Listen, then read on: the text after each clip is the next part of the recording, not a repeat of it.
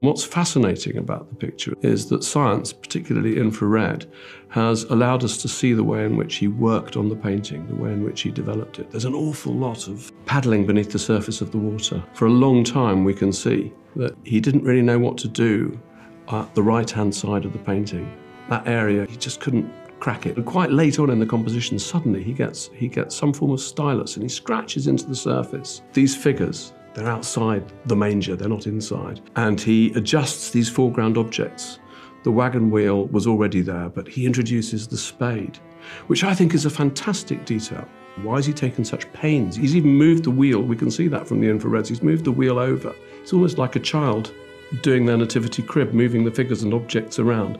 He's doing that, except he's doing it with the stylus. The complexity of the light, the involved nature of the composition, all he's thinking about is, how do I express the extraordinary nature of this moment?